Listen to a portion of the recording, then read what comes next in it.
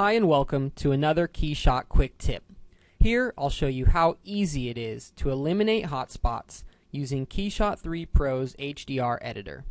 So let's say you've applied an environment to your scene. You're happy with the results aside from a harsh white hotspot, which causes a loss of definition between your model and the background.